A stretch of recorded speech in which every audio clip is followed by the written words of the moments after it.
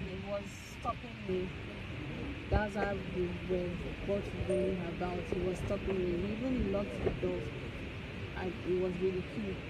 He locked the door. I didn't know where he kept the key.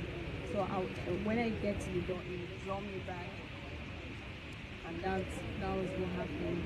Okay. Based on the police report, he said they were allegedly stabbing and killing several people. So what country did you proceed? 3 times. The first one was both. The first one was twice. You understand? The first one on the neck side. That was the first one. And then when I stabbed him the first one twice, I threw the knife on the bed. Then he was going for it while I went for it. So while I laid on the bed, that's when it came on me to hold the knife, and that's when I managed to stab him with the knife. And then when he dragged the knife from me, he managed to slice my hand. And then as he was holding it, the knife broke, so it slipped off from his hand. I still managed to held to it, but then it was now weak, and then it fell on the floor. Okay, so why did you what was it about the first time that you didn't like? What did you do? Or what happened? I was trying to sleep. It was midnight, so we were drunk and we have smoked, so I was already like sleepy, and then I was already sleepy, and then when he came to me, that was what happened. It was violent and all. It was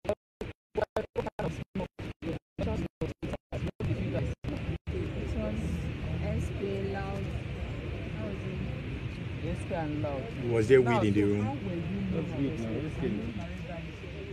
It's not. How were you arrested? They came to my house, and that's how I escaped. Okay, do you live with your parents? Yeah. Where? No, not in Nigeria. Okay, how long have you known this guy and how did you meet him? Exactly. I've known him for 4 months, 5 months.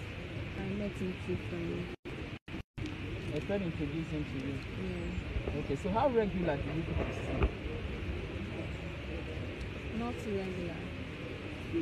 Not regular. You were saying he was coming for you understand? That was my You were first time. tired.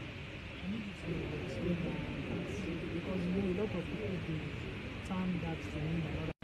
When you say you tired,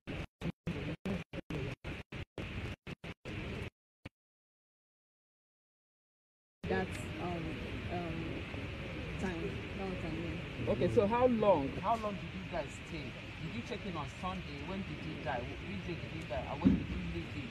And how were you able to escape from the room after killing him, or you just walked in?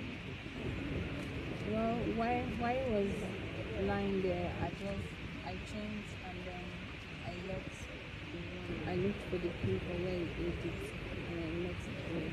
So when you escaped, who did you reach out to? Where was the first place you went to? I didn't reach out to anybody. So how do you feel when you know that you have killed somebody and you just sneaked out? How do you feel at 21 committing this kind of crime?